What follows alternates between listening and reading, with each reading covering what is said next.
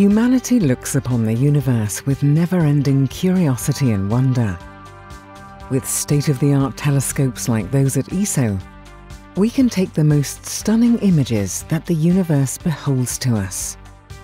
But to astronomers, ESO's telescopes are not just about a pretty picture. They are tools to collect data, through which remarkable discoveries are made. Observing time on each of ESO's telescopes is highly sought after. Astronomers have to request to use this time by submitting proposals to the OPC.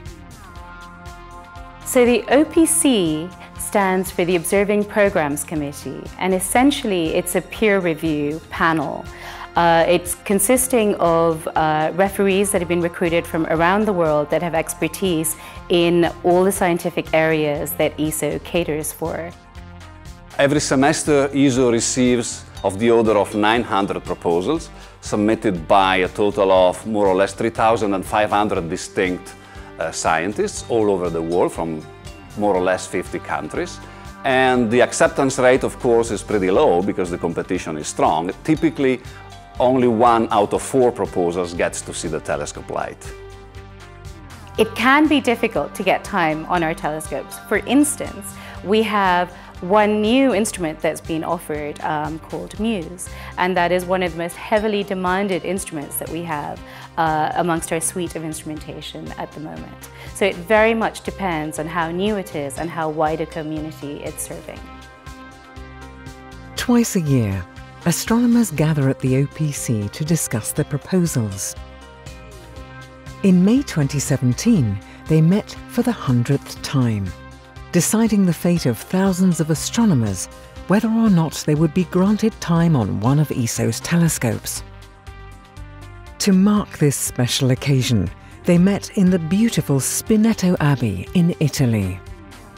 The amount of time available on the telescope compared to the amount of time requested by the observers, there's a big difference, often a factor of 5 or thereabouts. So there are tough decisions made all the time.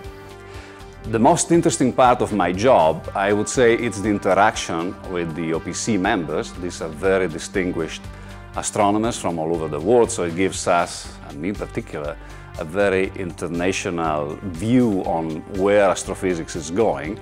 But the thing you're really after is this really science that is going to make a large difference to the way that we perceive this particular topic or subtopic?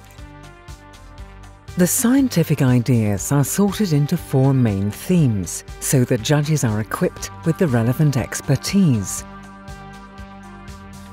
The first is the extragalactic distance scales and cosmology.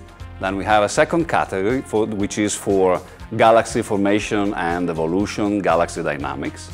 The third one is star formation and planetary systems, including exoplanets.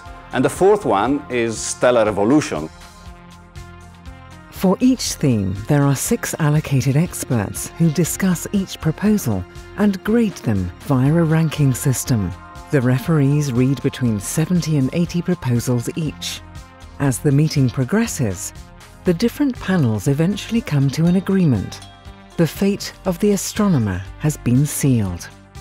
It's really clear that the top 1 or 2 science projects that people put forward, they really grab everyone's attention. It's really clear those are the ones that we want to do.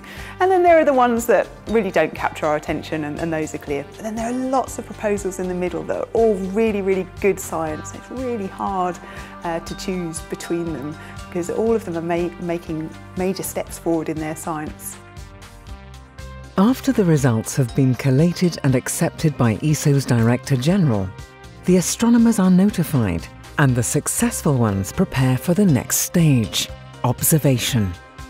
Most of the time, the support scientists in the control room execute the observations and send the data back to the astronomers who may be anywhere in the world. Months later, after much analysis and discussion, the results are written up in the form of a paper, assessed in a peer-review journal, and eventually published. There are also proposals which are so novel in their approach that you have to really be careful that you are not losing something like a future Nobel Prize, for instance.